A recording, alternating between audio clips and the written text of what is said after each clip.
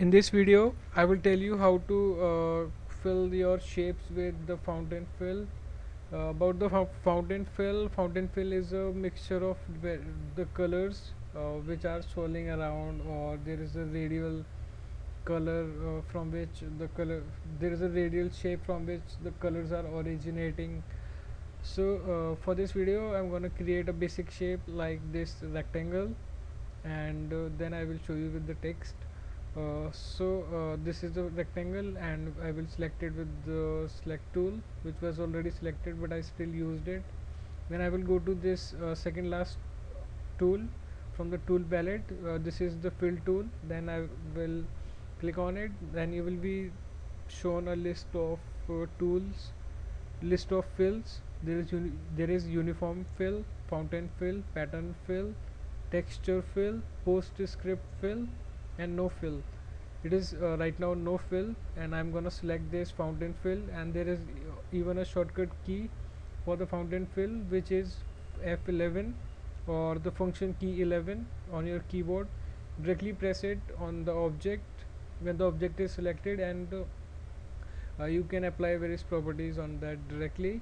So on clicking on the fountain fill, you will be shown a pop-up window, and in this there are various options the type of fountain fill, the angle, the edge pad, the two color or the custom color blend, and there is the option for choosing the midpoint, which basically move the color from the left to the right, as you can see in this preview window as I move the slider.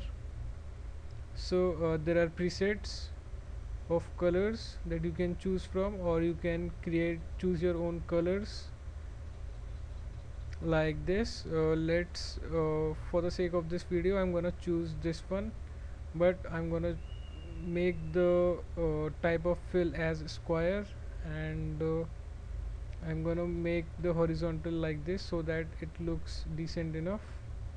This is basically the percentage to which the distance is to be maintained. And for the blank spaces, I have chosen the light sky blue color. Okay, now I'm gonna see how it looks. See, it looks decent enough, like a fountain fill. Same thing goes for the text also. Suppose I create an artistic text. Let's say I write artistic text, and let's increase the font size so that we can see the fountain fill.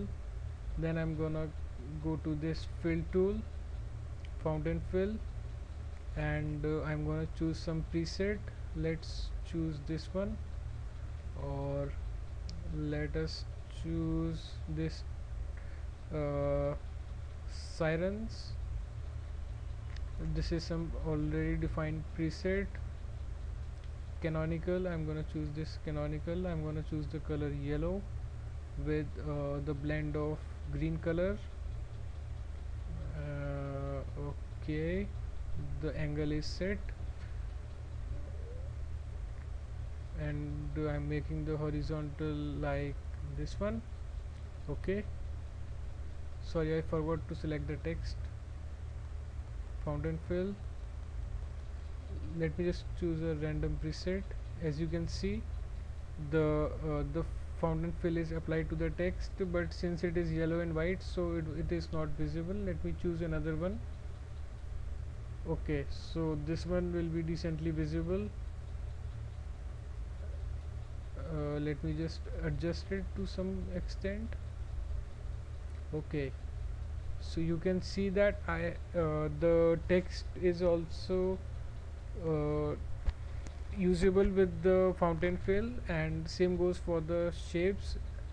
For various shapes, there are various types of fill, and each type of fill is compatible with most of the with all the shapes and most of the text that you choose. So you can also choose different colors for the artistic text or the fountain fill for this rectangle. So that is it for the video. See you the next time.